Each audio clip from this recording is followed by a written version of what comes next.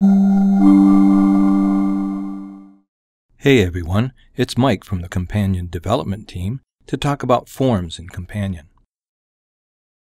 Companion's forms are versatile tools that let you document project information as you do in the project charter and meeting minutes form, or they can be interactive tools like the C&E matrix.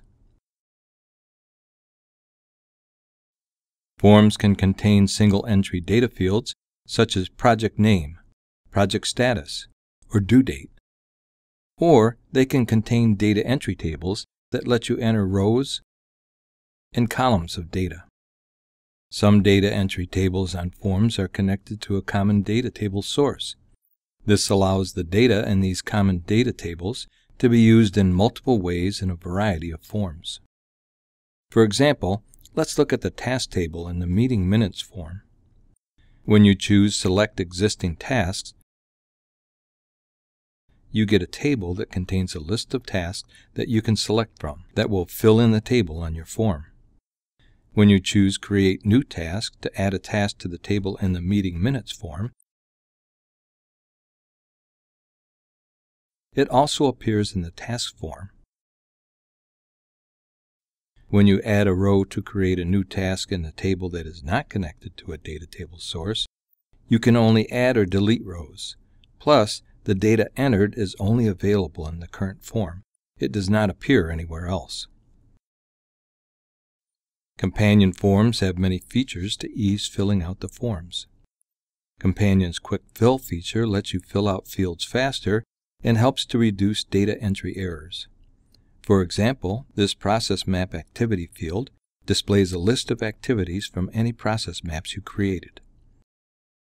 Some Quick Fill fields display various options typed into the form, each one added to the list when you typed it.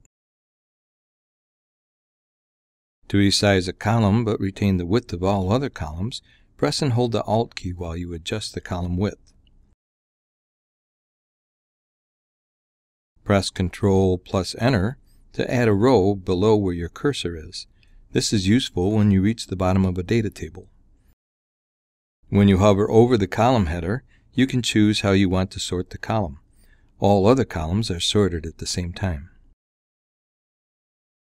If you have a table with a lot of columns or rows, you can freeze the headers. So you can scroll across or down the list and keep the headers in view. You can delete multiple rows at once when you highlight them. Right-click and choose Delete. Companion lets you copy the contents of a table and paste it into Excel. Simply right-click the table, choose Copy Table, and then paste it into your Excel file. Forms and the data they store are key components of any quality improvement project. It's here that an important story unfolds, all projects captured clearly and all in one tool, to ease project execution and to provide a reference for future projects. For more information and videos on Companion, go to www.minitab.com.